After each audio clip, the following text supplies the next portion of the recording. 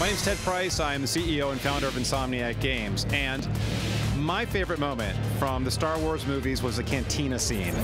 As a kid, seeing those crazy monsters really just kind of, I don't know, blew my mind because I hadn't seen a lot of CG up until that point, and it made me want to create monsters. I guess maybe that's part of why I got into games in the first place.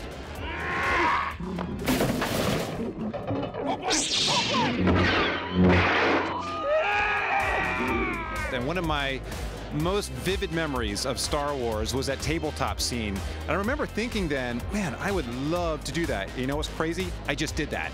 I actually just played a couple games that actually have that same setup in VR. When they're actually controlling the little characters and the characters are ripping each other's limbs off in VR on the table. Pretty cool.